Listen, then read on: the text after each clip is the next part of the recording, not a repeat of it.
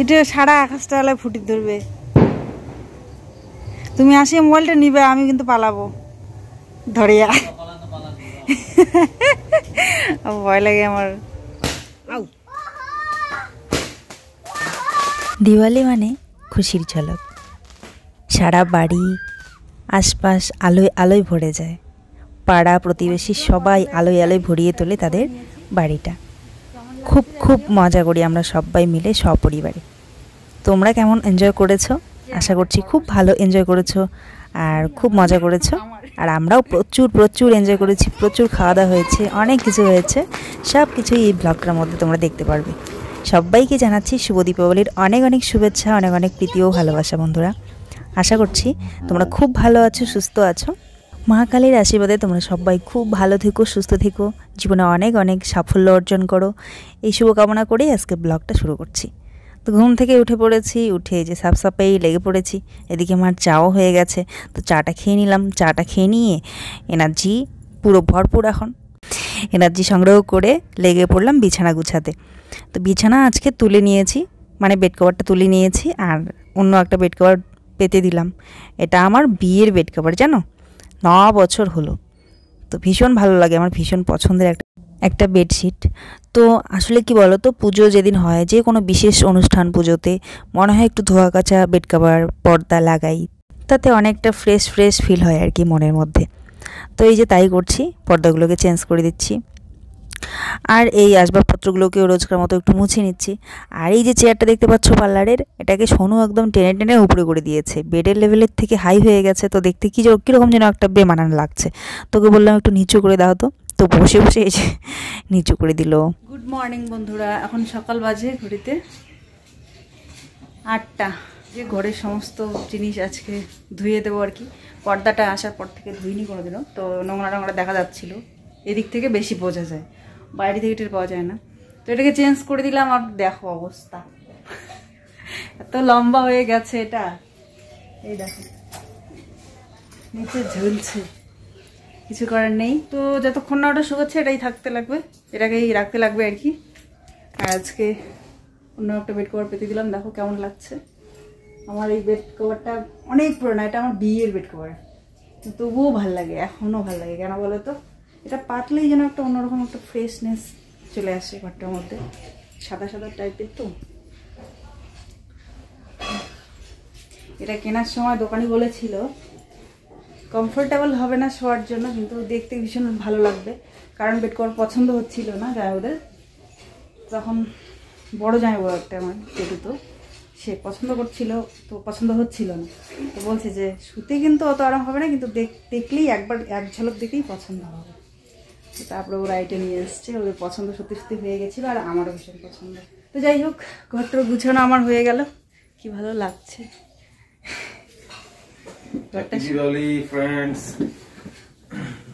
সবাইকে জানাচ্ছি দিওয়ালির অনেক অনেক শুভেচ্ছা, অনেক অনেক ভালোবাসা। আর আমাদের চ্যানেলেও অনেক অনেক স্বাগত। যারা নতুন আছো, যারা পুরানো আছো, সবাইকে জানাচ্ছি অনেক অনেক স্বাগত। আশা করছি আজকের ব্লগটা তোমাদের খুব ভালো লাগবে, জুড়ে থেকো। কারণ আজকে হচ্ছে দিওয়ালি, তো দমদার হবে ভিডিও অবশ্যই, তাই না? জুড়ে থাকো।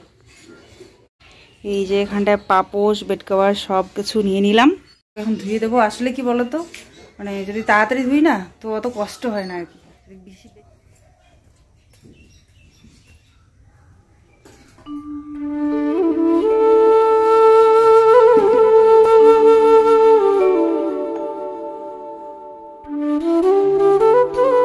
দেখবে যে কোনো বেড কভার, পর্দা এইসব বেশি দিন রাখলে পরে না, পরে ধোয়ার সময় খুব কষ্ট হয়।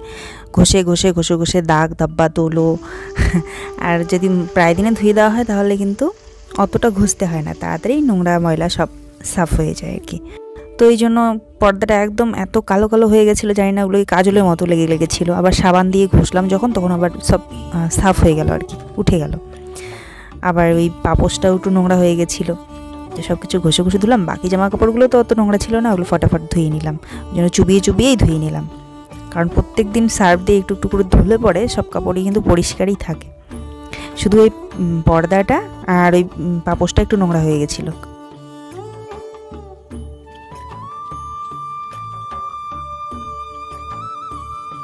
তো তো কালকের একটু ভাত বেঁচে গেছিলো, একটু বলতে অনেকটাই ভাত বেঁচে গেছিলো। তো আবার মাংসর ঝোলও একটু ছিল, তো ওটা দিয়ে 1-2 পিস মাংসও ছিল। কিন্তু আজকে পুজো, তো এই জন্য আর কি যতক্ষণ পূজা না হয় ততক্ষণ নিরামিষ, তারপরে পুজো হয়ে গেলে এদিকে কিন্তু আমিষ খায় আর কি আমাদের এদিকে, মানে কালী পুজোয়। কারণ ওই যে শীতলের শাঁকাও করা হবে, ওটাও তো আমিষের মধ্যেই পড়ে। তো যাই হোক, যেহেতু এখনও পূজা হয়নি, তো ওই জন্য আর কি একটুখানি মাংসর ঝোল, মাংস আর ভাত ছিল, ওগুলো মেখে আমি এদিকে দিয়ে আসলাম ডগিকে। আর এবারে আমি ঘরটর সব পরিষ্কার করে মুছে নেব, গুছানো হয়ে গেছে কমপ্লিট, তো ফিনাইল দিয়ে মুছে নিচ্ছি। দুপুরে আজকে রান্না করব খিচুড়ি। তোর পাপা বলছিল যে খিচুড়ি খাবো আজকে, পরে রাত্রে ভাত তরকারি কী কী রান্না করতে হয় করো, এখন খিচুড়ি করো। তা এই যে মা এখানে খিচুড়ির জন্য, মানে বাঁধাকপি, খিচুড়ির জন্য না, বাঁধাকপি কাটছে আর কি ঘন্টর জন্য। ভাবছি আমি ভাত রান্না করব, তো পরে শুনে যে খিচুড়ি বানাতে বলেছে ওনার ছেলে। তো উনি এই যে সবজি কাটছেন এখানে বসে বসে, বাঁধাকপি আর কি কি করতে হবে সব বলে দিয়েছেন। তো সেগুলো এখন সব সন্ধ্যার দিকে ওঠাবো ওই রান্নাগুলো। আর বর্তমানে এখন আমি করছি খিচুড়ি। স্নানটা সেরে চলে আসলাম, খিচুড়ি ওঠাচ্ছি। তার জন্য এখানে তেলের মধ্যে ফোড়ন দিয়ে দিয়েছি, 5 ফোড়ন, জিরে, শুকনো লঙ্কা হাতের কাছে ছিল না, তেল গরম হয়ে গেছে তো ওরকমই দিয়ে দিলাম। চাল ডাল ধুয়ে দিয়ে দিয়েছি, চাল ডালটাকে আমি ভালো করে ভেজে নেব একটু, লবণ আর হলুদ দিয়ে, তারপরে জল ঢেলে দিয়েছি। আর এখানে বাটছি আমি আদা, জিরের গুঁড়ো আছে, আর গোটা জিরে কাছে পেলাম না, তো সেই জন্য জিরের গুঁড়ো আর আদা বাটা দিয়ে আমি খিচুড়িটা বানাবো। তো সম্পূর্ণ নিরামিষভাবেই খিচুড়িটা বানাচ্ছি। আর সাথে আছে বেগুন ভাজা, আর ঘন্টটা যেহেতু মানে রাত্রের জন্য বানাতে বলেছিল, তবুও আমি ঘন্টটা কিন্তু এখনই করে ফেললাম। কারণ একদিকে খিচুড়ি হচ্ছে, খিচুড়িটা হতে হতে যতটুকু সময় লাগে ততক্ষণ এদিকে ঘন্ট আর বেগুন ভাজা আমার হয়ে গেল। তো এখন কিছুটা ঘন্ট খেতে পারবো, খিচুড়ি দিয়ে ঘন্ট আমার ভীষণ ভালো লাগে, তখন একটু একটু করে খেতে পারবো। পরে ওটাই রেখে দিলে আবার রাত্রেও হয়ে যাবে, তাই না? কারণ রাত্রে অনেকগুলো রান্না আছে, এই জন্য একটু এগিয়ে রাখলাম আর কি। শীতলের ছাঁকা হবে, অবশ্যই শেয়ার করবো তোমাদের সঙ্গে, চলে থাকো। শীতলের ছাঁকা হবে, ডালের বড়া হবে, আর কি কি হয় দেখা যাক। ঘন্ট করে রাখলাম এখনই, এখন একটু একটু করে খাওয়া হবে। ওকে ডাকলাম, ও চলে আসবে এখনই, ওকে খেতে দেবো, সবাইকে খেতে দেই, বাবা মাকে। তো তারপরে আমি ভিডিওটা নিয়ে বসবো, মানে ভয়েস ওভারটা শুধু বাকি আছে, কালকে রাত্রেই সব করে রেখেছি কাটাকুটি। সময় এখন কত হয়ে গেছে জানো? এখন বাজে 11টা বেজে 39 মিনিট।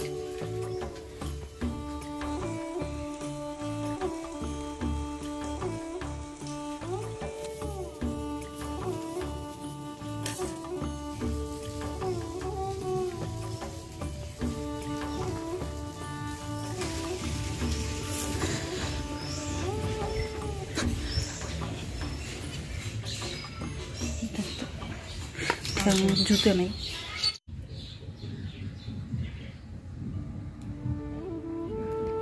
তো এই যে সবার জন্য বাড়লাম। আর সোনুর বাবাকে ফোন করে আসতে বললাম, তো ও বলছে আমি ব্যস্ত আছি।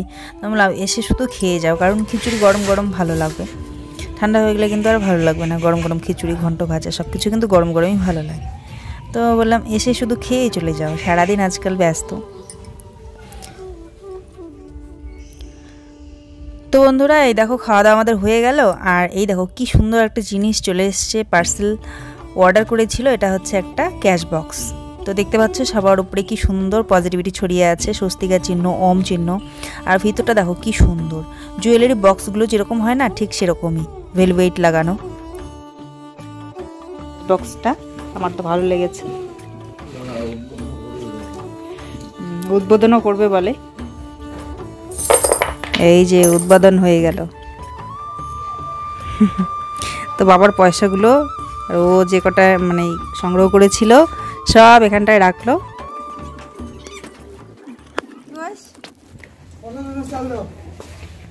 চল আমাদের পাশের স্কুলের মাঠ থেকে, মানে সোনু পাপা ওরা যে মণ্ডপে আছে, যে পূজা মণ্ডপে আছে, তো সেখান থেকে যে চাল নিতে এসছে, তো ওদেরকে চালটা দিয়ে দিলাম। শুভ বিকেল বন্ধুরা। আর দেখো আজকে হচ্ছে কালী পুজো, প্রত্যেকটা দিন কিন্তু ঝলমলে রোদ তোমরা দেখতে পাও, কিন্তু আজকে দেখো একদম হু হু করে হাওয়া চলছে চারিদিকে, গেট বারবার শুধু ধপাস ধপাস করেই চলছে, জানালা দরজা সব কিছু। প্রার্থনা করি মা কালী যেন ঝড়টার না আসে। আর এইদিকে দেখো আমাদের তৈয়ারি মোটামুটি হয়ে গেছে, এই যে দেখতে পাচ্ছ এখানে হচ্ছে দিওয়ালির জন্য প্রদীপ, আর এই যে এখানে হচ্ছে আমরা ঢোঙা বলি, তো এই যে ঢোঙা বানিয়ে রেখেছে কলার গাছের খোলসগুলো দিয়ে, বাবা বানিয়ে রেখেছে এগুলো। ওখানে কলার পাতা কেটে রাখা হয়েছে, আজকে রাত্রে বা সন্ধ্যাবেলায় খাওয়া হবে। এখন আমি রান্না উঠাবো, কি কি রান্না করি সমস্ত কিছু তোমাদের সঙ্গে শেয়ার করব। আর এইখানটায় দেখো আমাদের কলা গাছ পোতানো হয়ে গেছে। তো বাবা এটা বিকেলবেলা সকালের দিকেই মনে হয় কেটে নিয়ে এসছে। দেখো একটা ছোট্ট কলা গাছ এইভাবে কেটে এখানে পোতানো হয়। তারপরে ওই যে বাঁশের কঞ্চি ছোটো ছোটো সেগুলো দিয়ে এবার মুড়িয়ে মুড়িয়ে দিয়ে ওখানে প্রদীপ রাখা হয়। হচ্ছে বাবা মার মানে যারা স্বর্গীয় আর কি, যাদের বাবা মা স্বর্গীয় হয়ে গেছেন, তো তাদের উদ্দেশ্যে এখানে প্রদীপ জ্বালানো হয় আর প্রণাম করা হয়, তাদের আত্মার শান্তি কামনায় আর কি। মানে মোটামুটি আমি যেটুকু জানি আর কি, তোমরা যদি আরও বেশি ভালো জানো তো জানিও। চলো এখন চলছি আমি রান্নাঘরে। সোনুর পাপা এই যে সোনুকে আনতে গেল মাত্র, ও ব্যস্ত ছিল পূজা মণ্ডপে। এখন 3টা বেজে 59 4টা বাজবে, সোনুকে আনতে গেল।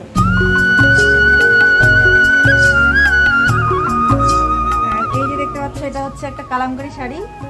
এটা আমার ছাদের মধ্যে দিয়েছিল, মানে ছাদের সময় দিয়েছিল আর কি বাড়ি থেকে। তো আমার ভীষণ পছন্দের একটা শাড়ি, পরে নিয়েছি। কেমন লাগছে জানি।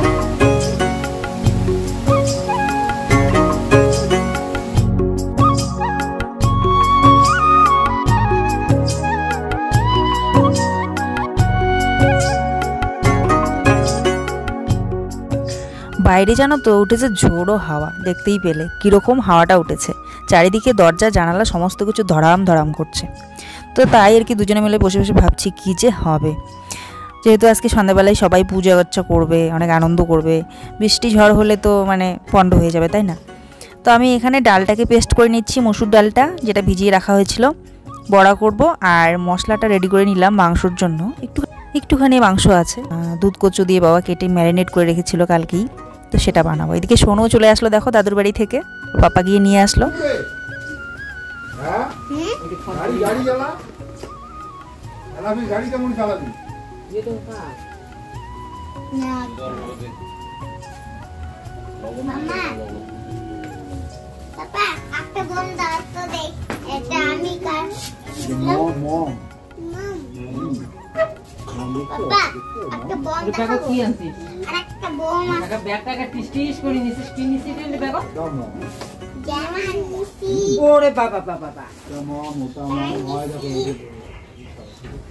অতলা জামা প্যান্ট নিছি, শাড়ি খাওয়া হয়ে গেল।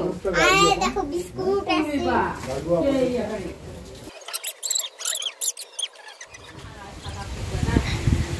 দিদি আসছে, দেখো কি সুন্দর ফুল, দেখো এটা হচ্ছে মানে স্থলপদ্ম। এটা কি নাম? কি সুন্দর কিন্তু দেখতে, খুব সুন্দর।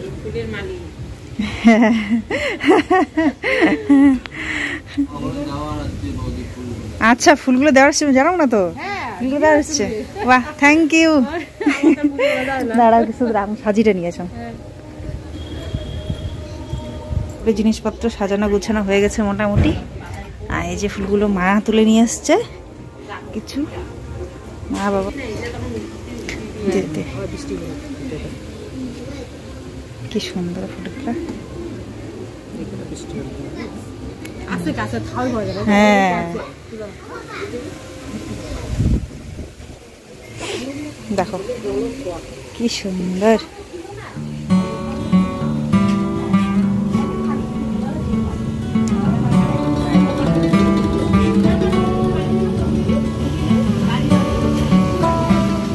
দিয়ে আসিস পরে প্রসাদ খাওয়ার। হ্যাঁ দি আসিস।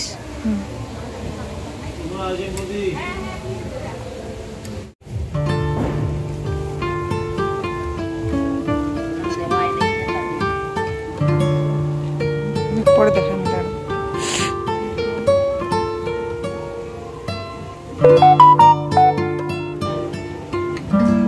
চিনির বয়াম।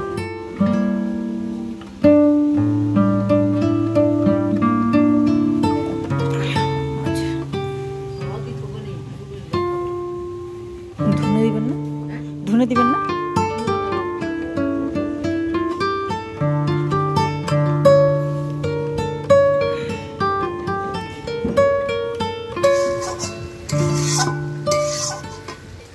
শুভ সন্ধ্যা বন্ধুরা, রান্না মাত্র আমার কমপ্লিট হলো, মোটামুটি প্রায় হয়ে গেছে আর কি। আর ছ্যাঁকাটা বাকি আছে, তো ছ্যাঁকাটা তোমাদের সঙ্গে শেয়ার করব। সেই জন্য মোবাইলটা চার্জে দিয়েছিলাম, এক ফোঁটাও চার্জ ছিল না।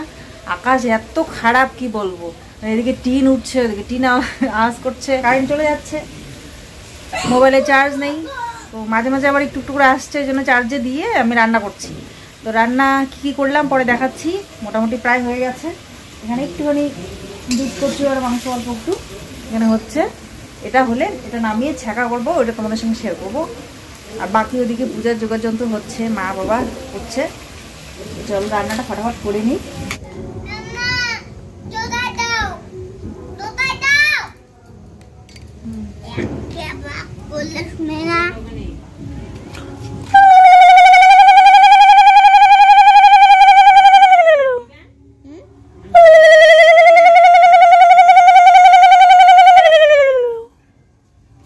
জলটা এখানে গরম হয়ে গেছে, আর এখানটা আমি শীতলটাকে পুড়িয়ে নিয়ে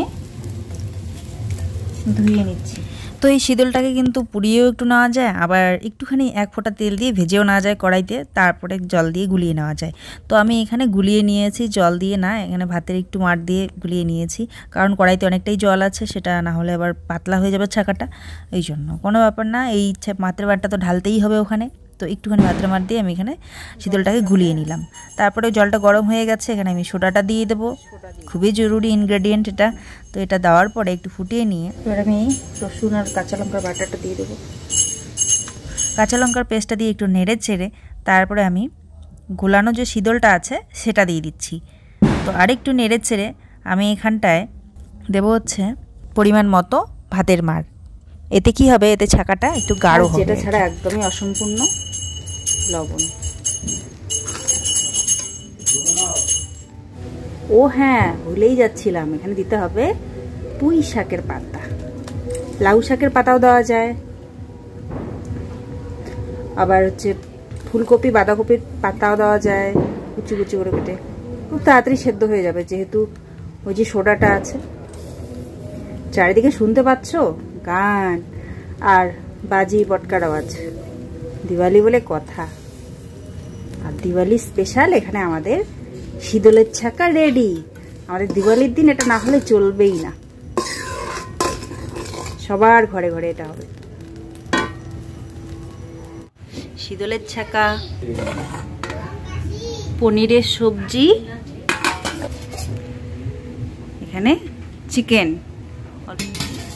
দারুণ লাগে খেতে, দুধ কচু, ডালের বড়া, মুসুর ডালের বড়া। দুপুরবেলায় যে বাঁধাকপি বেশি করে বানিয়ে রেখেছিলাম, বেশি মানে অল্প করেই বানিয়েছি, রাত্রের জন্য রেখে দিয়েছি তুলে। আর বেগুনের ভাজা একটু বেঁচে গেছে। আর এখানটায় রাত্রেই করলাম, এটা কি বলতো, কলার থোড়ের ছেচকি, আর সাথে গরম গরম ভাত। যে আমাদের বড় মশাই এসে উপস্থিত, সরি আমাদের না, আমার। Happy Diwali guys. সকালে হয়তো একবার তোমাদের উইশ করেছি, আবার উইশ করছি। সবাই খুব এনজয় করো, খুব ভালো থাকো, মানে কি বলে তোমার সাবধানে এনজয় করবে। বাজি পটকা ফাটিয়ে কিন্তু অনেক দুর্ঘটনা ঘটে প্রত্যেক বছরই, তো সবাই এনজয় করবে কিন্তু সাবধানে। তো চলো এবারে ফটাফট আমি রান্নাঘরটাকে পরিষ্কার করে গুছিয়ে নেব, তারপরে ওখানে গিয়ে এনজয় হবে।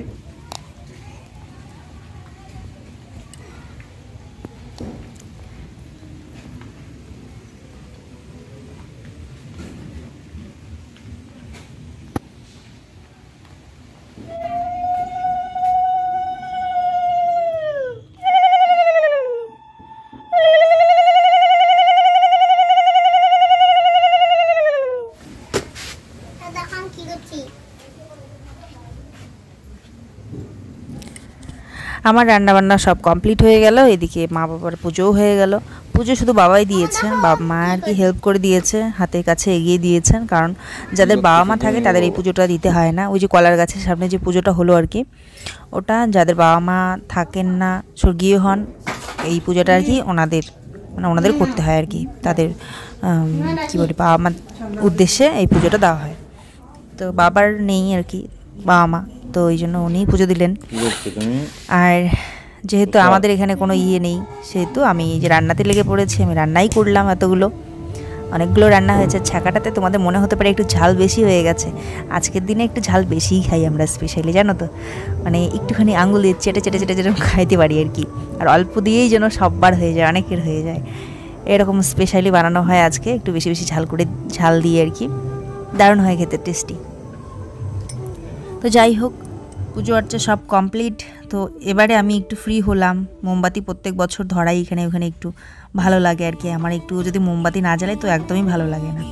তো পুজো আর্চা তো হয়ে গেছে, তবুও এখন আমি একটু মোমবাতি জ্বালিয়ে দিচ্ছি। আর এখানেও পুজো দিয়ে দিয়েছে বাবা মা, দেখো প্রিয়াদের ঘরে, ঘরে না সরি বাইরে আর কি, তুলসী তলায়।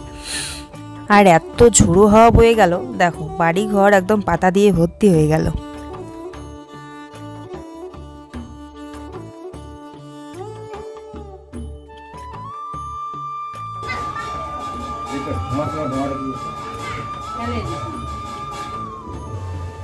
হাওয়া হবে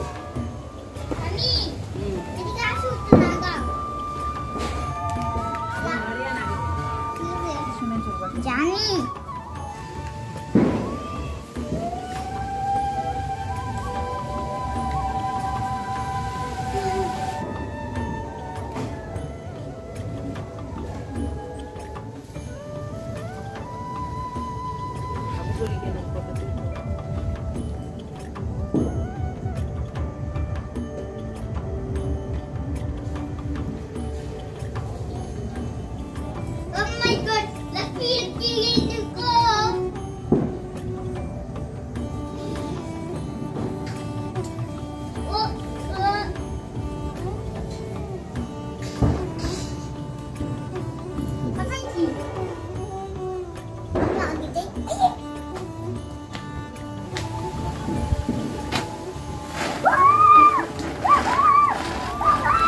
আমি কোনোদিনও এই তুবড়ি বম বাজি পটকা এগুলো ফাটাইনি, আজকে প্রথমবার আমি এই যে এটা ধরালাম, তাই আমার ভীষণ খুশি লাগছে যে আমি পেরেছি। সত্যি আমি ভীষণ ভয় পাই, ভীষণ। তোমরা অনেকে শুনলে হাসবে আর কি, যেগুলো খুব সাধারণ সেগুলোও ভয় পাই। শুধুমাত্র ফুরফুরি, যেটা হচ্ছে হাতে নিয়ে ঘোরানো হয়, ফুরফুরি ফুলঝুরি আর কি, ওইটা পারি।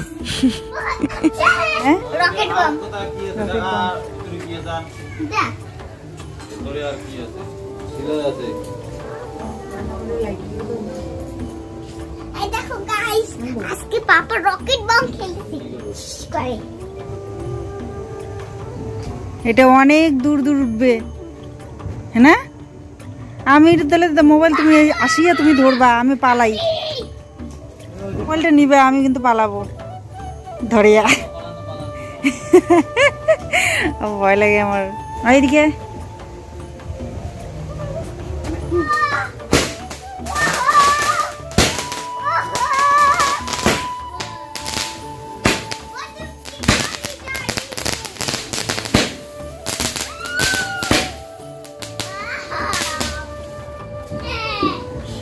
খতম তামাশা। তো যেখানে আর কি প্রদীপ দেওয়া হয়েছে কলার গাছটার মধ্যে, সেখান থেকে কলার পাতায় তিল লাগিয়ে কাজল তুলে নিতে হয় চোখে দেওয়ার জন্য আজকের দিনে। তো মা বলছিল একটু কাজল পেতে নাও, তো তো এই যে আমি এখন কাজল পাচ্ছি। আর এদিকে সোনু দেখো কত এনজয় করছে।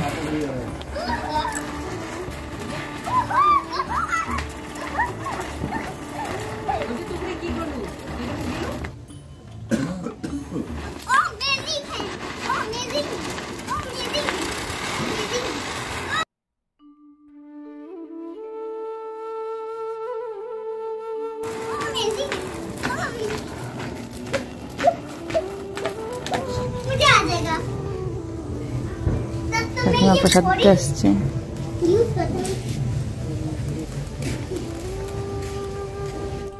তো পূজা পর্বণ সব হয়ে গেল, এবারে প্রসাদ নেওয়া দেওয়ার পালা। তো অনেকেই বাড়িতে দিয়ে গেল, আমরাও গিয়ে দিয়ে আসলাম।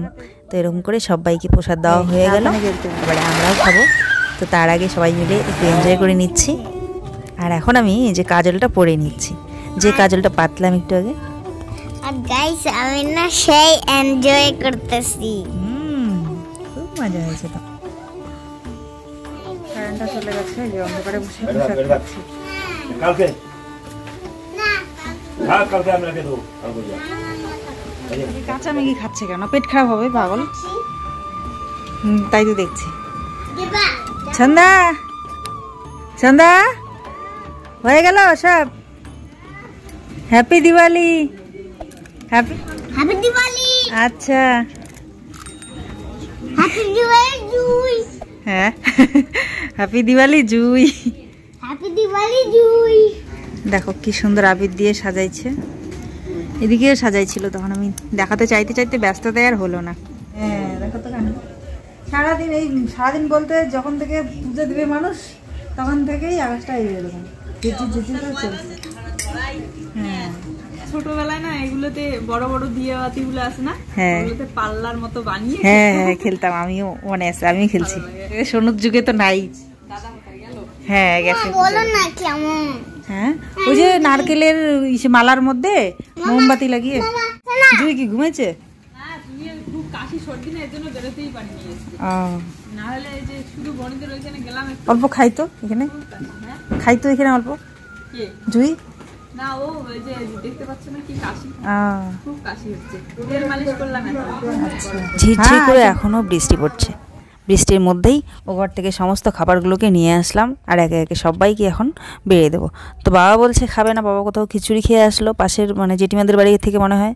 আবার ওর পাপাও বলছে মানে খাবে না। তো প্রথমে দিকে তো অপেক্ষা করছিলাম, তারপরে ও বলছে খাবে না, ও খিচুড়ি খেয়ে নিয়েছে ওখানে 2-3 বার। তো সেই জন্য আমাকেও খেয়ে নিতে হয়েছে, সেটা আর শেয়ার করতেই পারিনি তোমাদের সঙ্গে। এখানে মা আর বাবা খাচ্ছিল।